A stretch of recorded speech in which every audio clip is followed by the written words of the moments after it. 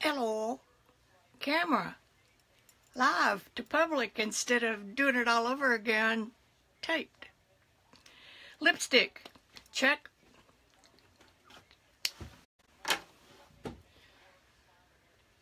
Lighting, getting better. Color, got some. Covered up the spot on my shirt from lunch. I have my script and I will be using it. And last but not least, my hat. Goes like that. It's on all my marketing stuff, so you'll recognize it. And we'll flip it up and look like a goober, and here we go. I'm Vicki Ross, and I teach people how to learn and grow as artists, filling their empty time with peace. I want to talk to you today about ways that you can use that to create a Zen zone that gives you the peace that you can heal. I want to ask you a question first. Do you ever think about what you're going to do when you're over 50? You're going to recreate yourself? You're going to retire, so you're not necessarily going to want to do that. That's responsible. We don't want to do that anymore. But have you ever wondered what in the world it was you wanted to do? Let me give you some ideas. You've tried several creative outlets, but nothing really hooked you? Or you never really understood it well enough to get good at it so that you could have some peace and some pride in what you're doing? If that's you, you're going to love this training. After this is over, I'm going to invite you to download your free copy of the Axully Art Roadmap. What this does is it outlines for you some of the mistakes I made and the path that I took over 15 years to learn how to paint like I do today. And I don't want you to think that I've reached the end-all be-all of artists, because I haven't. And because that will never happen. Even Picasso and Renoir and those folks painted goobers from time to time, and they were still learning, and every painting was a risk, and you never know until you get done with it whether it's good or not. So, I can do most of what I try to do, but I still paint goobers. You can bet on that. I'm going to show you some. I lost my place. Okay, so there you have it with the roadmap. I spent 15 years gathering all the information and all the research that I could possibly find. I studied with every person that came through town, whether they were a good teacher or not. I spent money going to Europe, which that was fun, but didn't really enjoy where we were because I was busy that I was going to get every ounce of information out of that tutor. In that time period, I read everything, I studied everything, and I filled the funnel in my brain with so much stuff that didn't relate, and it wasn't that important, and I never gave up. That's the point where a lot of people just flat give up. And I'm going to tell you how I did it, and if you want to, you can follow along right on that, and you're on your way. Start. There are mistakes, like I said, that I made along the way.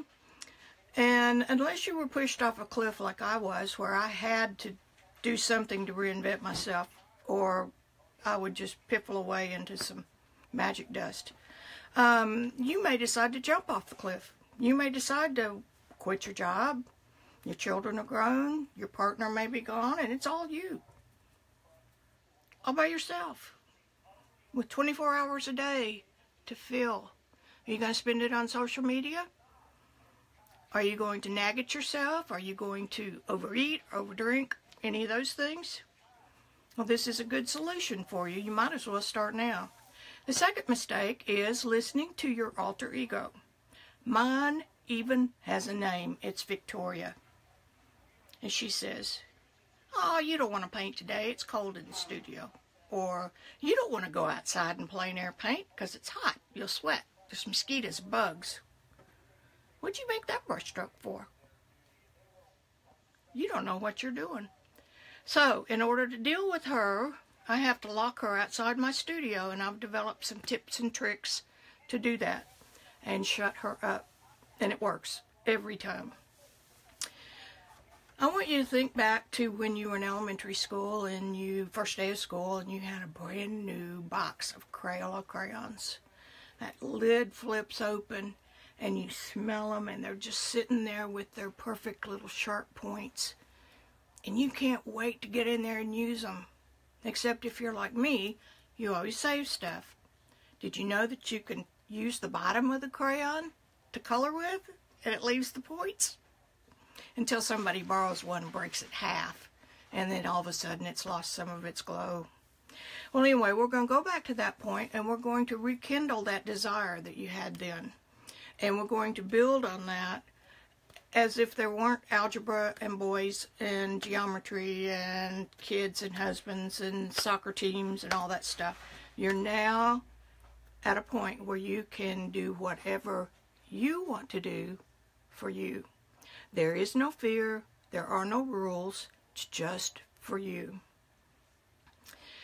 Mistake number 3 that I see often is that people really want to do something, but they've convinced themselves they can't because they don't know how. The other thing is, they know after having walked into an art store or two, there are millions of things to buy. And you're walking in there and you walk right back out with nothing. Or maybe some silk flowers, you know, something. And you don't know what it is for. You don't know what you need. You don't know anything. We're going to take care of that for you too. You don't have to worry about a thing. Back to my Louvre comment. We were coming back from the Louvre on a trip to Paris, back to the country where we were lodging. And my mentor looked at me and she said, "Do you really want to paint those grotesque, bloody, religious, life-size horses snorting, bloody heads and all that stuff?" And I said, "Well, no." And she said, "Well, you're trying to paint emotional paintings and you don't know what you're doing. You've got to go back to the basics and you've got to start from the beginning. You can't start in the middle. So I hereby give you permission to paint apples and trees and people. You are forever out of the box of feeling like you have to do that to honor your daughter." Now that is an epiphany. And I haven't looked back since. I also haven't painted any of those emotional paintings either, because I enjoy my painting and I don't necessarily want to wear a hair shirt while I do it. So anyway, that is one of the big things that I had to overcome. Now, if you enjoyed this, there's a link, one way or the other, probably down, to the free roadmap. Register for it and download it. It's PDF.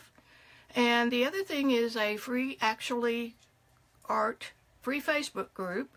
And the link for that is also there. It's a community of like-minded people. You know, they don't have to be over 50, but, you know, most people that aren't don't have any time for anything superfluous. All I need is a cigarette. Anyway, the links are there. I'm going to quit being silly. And see you later. I'll love to see you in the community. Bye.